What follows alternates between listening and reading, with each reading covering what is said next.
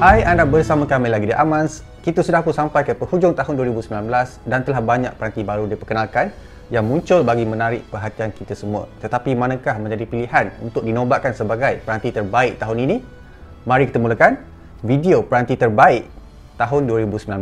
Sebelum kita pergi terus kepada pemenangnya, kami akan jelaskan kriteria yang melayakkan peranti tersebut untuk masuk ke dalam pencalonan ini. Untuk peranti kelas pertengahan, ia haruslah dijana chip pemprosesan kelas pertengahan terbaik seperti Snapdragon, MediaTek dan High Silicon Kirin.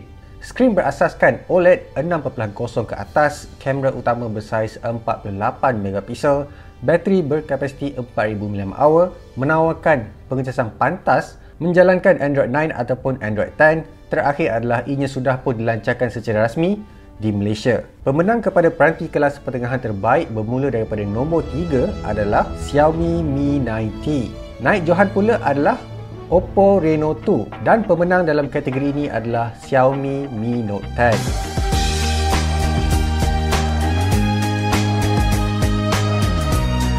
Sebab utama kami memilih Xiaomi Mi Note 10 adalah bukan sahaja ia memenuhi kriteria yang kami tetapkan. Ia dijana dengan chip pemprosesan Snapdragon 730G yang berkuasa memfokuskan grafik, skrin AMOLED bersaiz 6.47 inci berresolusi Full HD+, 5 kamera belakang dengan 108 megapiksel sensor, bateri gergasi 5260 mAh, 30W pengecasan pantas dan menjalankan MIUI 11 terbaru yang berasaskan Android 9 Pie. Membuatkan peranti ini sebagai pemenang jelas adalah penawaran skrin melengkung yang cantik sama seperti kelas mercu, 5 kamera belakang dengan pelbagai pilihan daripada makro sehinggalah 5 kali zoom optical, malah rasanya di tangan sangat premium seakan kerangkanya diperbuat daripada stainless steel.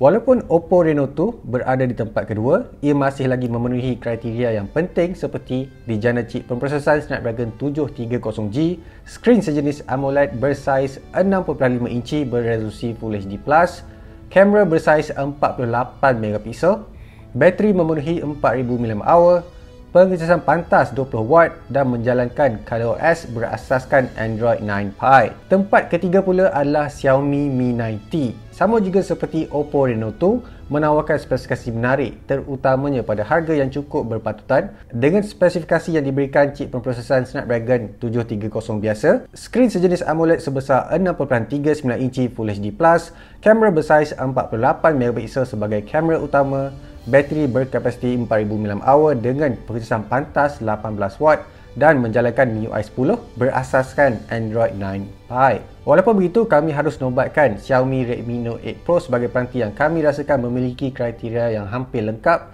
dijana dengan chip pemprosesan berkuasa G90T, bateri yang cukup besar 4500 mAh dengan pengecasan pantas 18W, tetapi membuatkan ia tersingkir adalah jenis skrin hanyalah IPS LCD bersaiz 6.53 inci dan anda tidak dapat melihat video Netflix secara HD kerana tidak tersenarai di laman web rasmi Netflix mereka.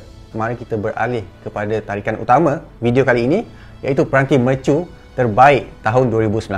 Senarai yang perlu dipenuhi bagi memasuki pencalonan ini adalah prosesor kelas mercu sama ada Apple A chip, High Silicon Kirin, sistem operasi terkini, ketahanan bateri yang lama, 3 lensa utama, pengecasan tanpa wayar, ketahanan IP rating sehingga 68, pengecasan pantas 18W ke atas dan sokongan Dolby Atmos. Pemenang untuk kelas ini bermula daripada nombor 3 adalah Huawei P30 Pro. Naik johan adalah Samsung Galaxy Note 10 Plus dan pemenang kepada peranti kelas mercu kali ini adalah iPhone 11 Pro Max.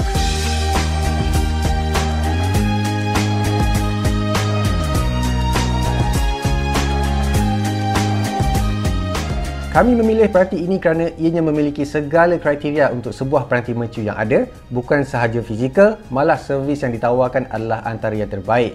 Dijana chip A13 Bionic berkuasa tertinggi, skrin besar Super Retina HDR OLED yang terang, ketahanan bateri yang panjang berbanding sebelumnya, kamera 3 lensa yang cantik, tajam dengan deep fusion yang baru, sokongan pengecasan tanpa wayar, ketahanan air dan debu IP68 tertinggi sehingga 4 meter, pengecasan pantas, sokongan Dolby Atmos dan Dolby Vision. Seperti yang kami cakapkan tadi, ianya memiliki chip pemprosesan berkuasa yang belum lagi dapat dikalahkan oleh mana-mana peranti tersenarai walaupun menggunakan chip pemprosesan Snapdragon 855 Plus setinggi 12GB RAM sekalipun. Sistem operasi yang kemas, pantas dan efisien iOS 13, hasil tangkapan Smart HDR, dipenghujung yang tajam serta rakaman video setinggi 4K 60fps yang sangat berkualiti amat mengagumkan kami. Naib johannya adalah Samsung Galaxy Note 10 Plus. Memfokuskan produktiviti dari segala aspek, bukan hanya pada pennya sahaja, malah aplikasi kamera yang boleh mengesan subjek untuk dikaji.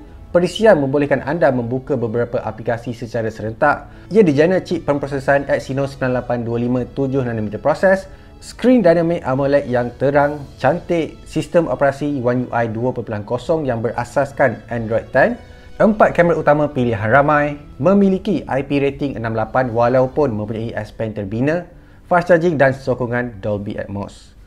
Tempat ketiga pula adalah Huawei P30 Pro. Kami memilih peranti ini kerana ia menawarkan pakej yang paling lengkap dan memenuhi kriteria sedia ada. Walaupun dijana chip sebelumnya Kirin 980, masih lagi berkuasa dapat memberi prestasi yang cukup baik. Skrin pula sejenis OLED dengan teknologi HDR sebesar 6.47 inci, sistem operasi terbaru EMUI 10 yang berasaskan Android 10 yang pantas, bateri yang tahan, kamera 40MP dengan keupayaan zoom 5 kali secara optikal, membuatkan peranti ini sangatlah unik. Pengecasan pantas 40W, malah memiliki IP rating dan sokongan Dolby Atmos. Jadi, tahniah kepada pemenang-pemenang untuk peranti kelas pertengahan Xiaomi Mi Note 10 yang mempunyai keupayaan kamera 108MP, dijana dengan chip pemprosesan memfokuskan grafik iaitu Snapdragon 730G dengan skrin yang cantik sejenis melengkung AMOLED.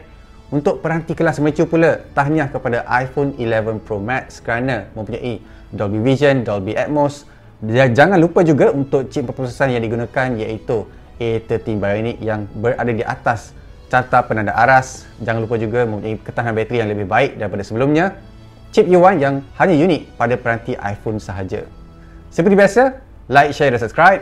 Kita berjumpa lagi di video seterusnya.